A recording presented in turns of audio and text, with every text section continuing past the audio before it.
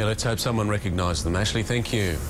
The dangers of climate change are set to get much worse, according to a new report. Sarah Cumming joins us now. Sarah, it paints a very grim picture. Mark, the report comes from the country's top scientists and Weather Bureau forecasters.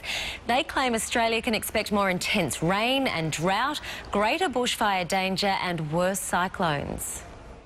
Australia has always been a land of extreme weather, but according to the CSIRO and Weather Bureau, it's getting worse. Warming across every state, every territory and every season in Australia. Every colour on this map represents increased temperatures over the last 100 years. 7 of our 10 warmest years have happened since 1998. We're seeing about 5 times more hot months than we did in mid-century last century. And while bushfires have always been a deadly part of the Australian summer, this map shows how the threat has grown. The bigger the circles, the greater the extreme bushfire weather. So we're breaking the records of our very hot days, and also we're seeing less very cold days. The report says we can expect fewer cyclones, but they'll be more intense. There'll also be more rain and more drought.